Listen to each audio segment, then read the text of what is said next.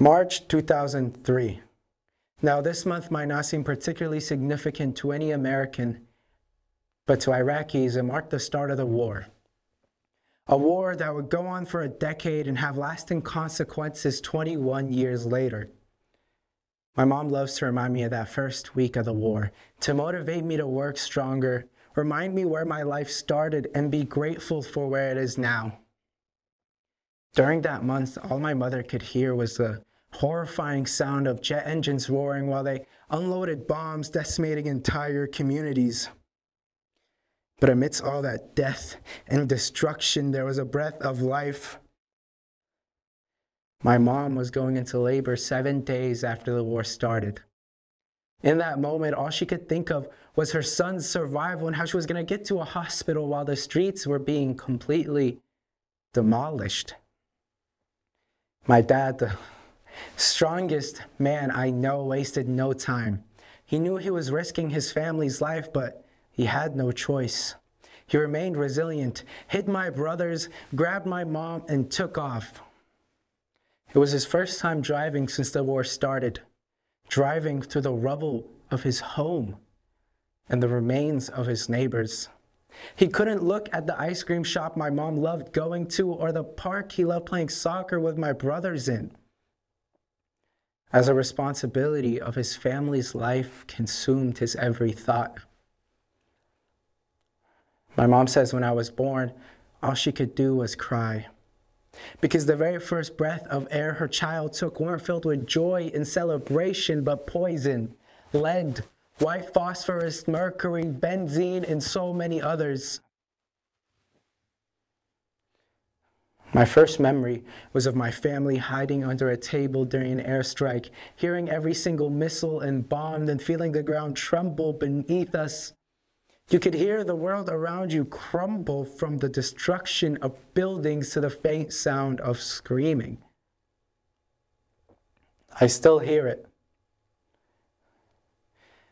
To calm me down during that difficult moment, my mom turned on the TV and One Piece was on, a show about fictional pirates liberating people from tyrannical rulers with their wacky powers.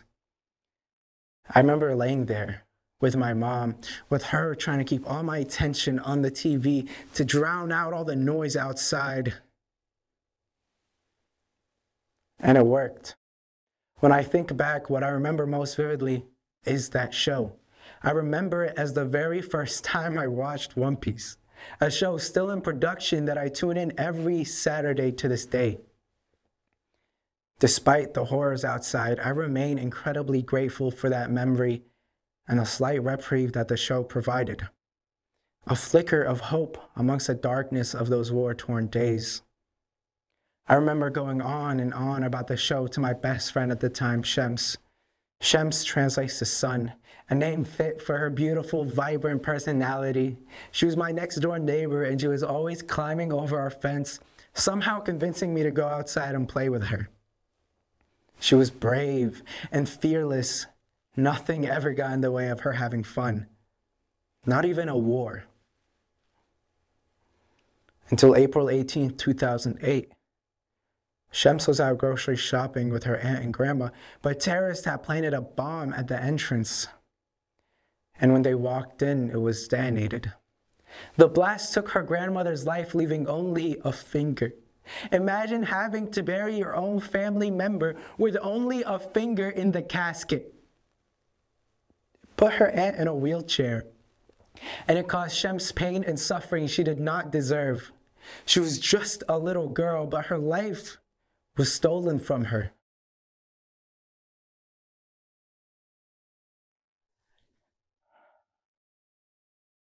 During that time, my uncle was the only person who could get me to smile. God, I love that man. He would risk his life time and time again to see his nephews. It didn't matter if tanks were roaming the street. He didn't care if bombs were being dropped. If we called for him, he was there. I get told that I look like my uncle, and it makes me so proud. Seeing his face whenever I look in the mirror means everything to me. He was always bringing us snacks and junk food, even when he knew it would make my mom furious. On one of his trips, he was stopped at a checkpoint. one controlled by terrorists. No one in my family knows exactly what happened to him, but at that checkpoint, he was kidnapped. The next day, my grandparents received a letter demanding a $50,000 ransom for his life. My grandparents and my dad saved up what little money they had left and gave it to them, hoping to see their son and brother the next day. It never happened. My uncle was murdered. He was found disfigured with his head and body cut to pieces. He was only 20 years old, but his life, his future, everything he was meant to accomplish was stolen from him. My uncle was thrown in a mass grave with 20 other bodies.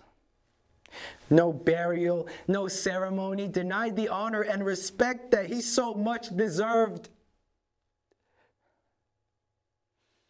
After being accepted as an asylum seeker in the United States, I tried to forget everything. I wanted to forget everything. I wanted to start a second life that didn't involve all of my trauma, a fresh start. Not bothered by the world and all the suffering that it caused me. I was silent, never telling anyone what I went through, and I stayed that way for years. I remember times I'd be hanging out with friends, but I would have to walk away and cry, then pick myself back together and act as if nothing was wrong. I never shared my feelings or my experiences with anyone. I was alone. I didn't think anyone could understand me, but staying quiet accomplishes nothing. After my uncle passed away, I felt as if the lives of my family and everyone I cherished meant nothing. How did we deserve this? What did we do to deserve this? What did Shems do? Why did kids so full of life have to go through that? How is this justice? I hated the world and everything I ever put my family and friends through. I had no dreams. I didn't know what a dream felt like if it was a wishing to get out of that hellhole. And until moving to Arizona, I didn't know what a home felt like. Every day I think about the people I lost, the memories stuck in my head, the pain I felt. I remember it so vividly. I can't bring myself to forget. I don't want to forget. If I do, then I forget everyone I lost. And if I forget them, then what did they live for? What did they die for? I want to carry on their dreams and prove that their lives were not worthless. The longer I've lived here, the more I've realized I want to. No, I have to become a lawyer. I have to understand the system that has caused me and so many others pain and suffering. I'm not angry at any American. I have so many opportunities because of Americans. I have a home because of Americans. I recognize that the American soldiers and I had a lot in common. We were kids. Neither of us knew why this war was taking place. We were taken advantage of. I felt the sting of betrayal, the agony of loss, and the haunting memories of war. But amidst all that death, destruction, and despair, there is a glimmer of hope. Hope that one day I can make a difference. The haunting memories of war serve as a constant reminder of why I must persevere. I work tirelessly in school, but it's not about academic success. It's about understanding the system that perpetuates suffering and injustice. I refuse to be a bystander. I refuse to let other kids endure the same pain that I did. I may not be the smartest or the most talented, but I possess a tenacity that knows no bounds. My purpose goes deeper than personal gain. It's about seeking justice for the millions of lives cut short. Each accomplishment is not just my own, but a victory for those who can no longer fight. It's a victory for Shems, my uncle, and millions more. I refuse to let their sacrifices be in vain.